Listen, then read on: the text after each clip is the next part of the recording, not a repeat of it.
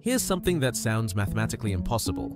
When you save your first $100,000, you're actually 1/3 of the way to becoming a millionaire. How can you be 1/3 of the way there when you've only made a 10% dent? The answer reveals one of the most misunderstood truths about wealth. And once you understand it, you'll realize why the people who make it to $100,000 almost always go on to become millionaires, and why so many people never do. If you've looked at your investment portfolio lately and got depressed, I've got some good news for you. You can be one of the ones who get there too. Because the first $100,000 isn't just a milestone. It's the moment the entire wealth-building journey flips in your favor. I'm Seth. I'm a former attorney who worked in banking and fintech for years.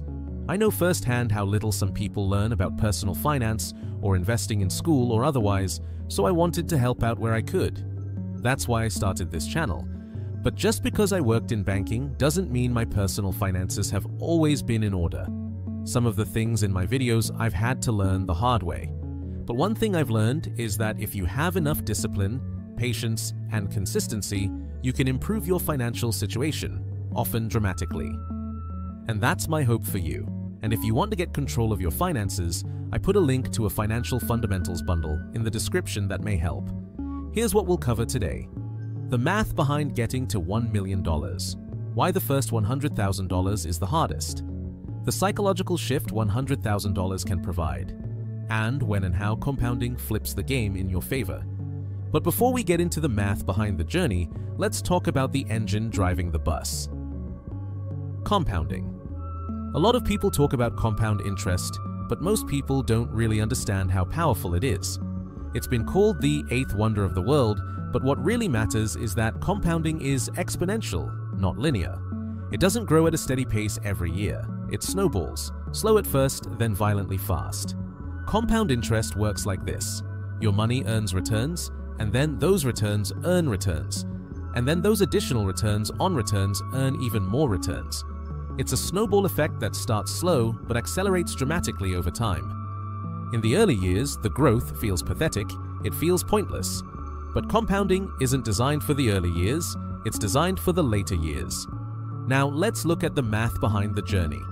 What actually happens when you invest $500 a month and earn an average 8% return?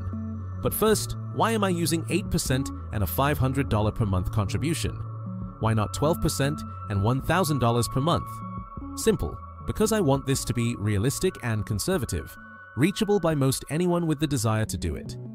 Most people can save $500 a month by eating out less, driving their used car an extra year or two, eliminating subscriptions and memberships they aren't using, and investing their windfalls, tax refunds, raises, and bonuses.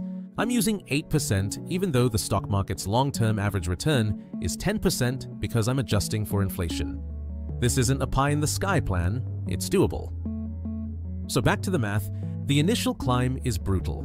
It takes around 12 years to reach your first $100,000. In those 12 years, you'll contribute $72,000 of your own money, and compounding will contribute roughly $28,000. You're doing most of the heavy lifting. Your money hasn't had enough time to help you yet. But something remarkable happens once you hit $100,000. Going from $100,000 to $200,000 takes around 6 years. And this time, you only contribute $36,000 while compounding adds around $64,000. In other words, the growth flips. Compounding is doing nearly twice as much work as you. The third $100,000 takes about 4 years. You put in around $24,000, but compounding adds roughly $76,000. Your contributions matter less and less, and your balance matters more and more. By the time you reach $1 million around year 35, you will have contributed about $216,000, and compounding will have contributed roughly $784,000. Your money outworked you by almost 4 to 1. This is why the first $100,000 is 1/3 of the journey. It's the steepest part of the hill.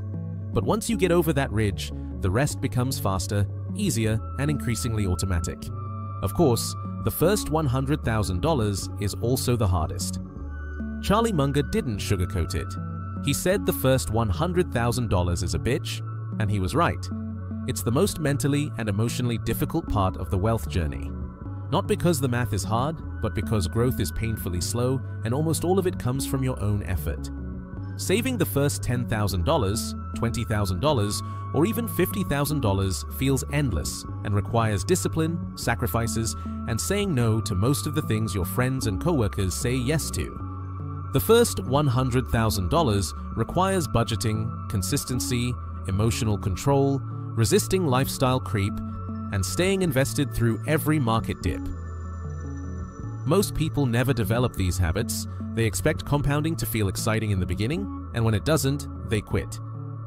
Don't be like most people, because the people who stick it out long enough to see real compounding are the ones who break through. They experience the first moment when their money earns more in a year than they contribute, and that changes everything. You see, the biggest difference after $100,000 may not be in your portfolio balance, it may be in your head. The psychological shift $100,000 provides. There's a moment every investor experiences that is hard to describe until you felt it. It happens somewhere around $100,000. You open your investment account and realize it grew more in the last month than you used to contribute in 6. The growth becomes visible, meaningful, and motivating. At that moment, investing stops being something you're forcing yourself to do and becomes something you're excited to continue. After $100,000, you no longer need motivation. You have momentum. You stop obsessing over small dips because you finally understand cycles. You stop chasing the next hype stock because you trust the long-term plan. You stop seeing investing as a chore and start seeing it as a machine that builds your future in the background. People who reach $100,000 behave differently from the people who never do. And that behavioral shift alone is one of the biggest reasons the rest of the journey becomes easier. Of course, seeing how fast compounding accelerates over time after you hit $100,000 doesn't hurt either. Because $100,000 is when your money starts outworking you. At the beginning, your contributions are responsible for almost all of your growth. In year 1, you invest $6,000 and compounding maybe adds a few $100. In years 2, 3, 4, 5, and 6, same story. But once you hit $100,000, the equation flips. You invest $6,000 and compounding adds $8,000. Your money is finally working harder than you are. At $300,000, an 8% return earns $24,000 a year, 4 times what you contributed. At $500,000, it's $40,000. Compounding is now doing 3 or 4 times more than you. And from this point on, it becomes very difficult not to become wealthy as long as you stay invested. This is the moment the wealth game becomes unfair in your favor. So if all of this is true, why do so many people never reach $100,000? The answer is equal parts surprising and equal parts discouraging. It's because the first $100,000 requires consistency most people aren't willing to practice. It requires giving up instant gratification in a world built entirely on it. It requires staying invested when the market drops and everyone around you panics. It requires living below your means while your peers flex with things they can't afford. It requires understanding that slow is normal in the beginning and not a sign of failure. Most people fail not because of income, but because of behavior. The first $100,000 isn't valuable just because of the number itself. It's valuable because you've learned discipline, you've built momentum, you've trained your mind to delay gratification, you've automated your financial life, you've proven to yourself that you can do hard things consistently. Once you've built the behaviors required to reach $100,000, the habits that carry you to $1 million are already in place. Wealth stops being an emotional battle and becomes a mechanical process. At this point, you should understand the journey to $1 million isn't linear, it's exponential. The first $100,000 is the steepest and hardest part, the longest grind, and the biggest mental test. But once you break through, everything accelerates. You've crossed the psychological threshold where you trust compounding, you trust the process, and you've trained yourself to stay consistent. And that's why $100,000 isn't just 10% of the journey to $1 million. It's 1/3 of the journey for those who make it there. Where are you right now? Still pushing toward your first $100,000? Already past it and feeling the momentum? Or just beginning to take it seriously? Wherever you are, remember this.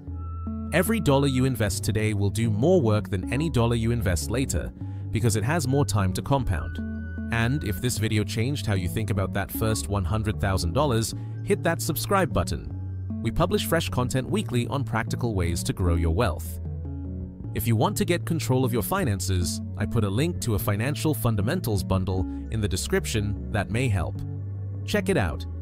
But before you go, there are daily habits that makes everything you just learned work much faster. They're easy, take almost no time, and honestly, can separate people who stay stuck from people who build real wealth. There's a breakdown in the next video, and if you skip it, you're wasting some of the momentum you just gained here. So click on the video on your screen.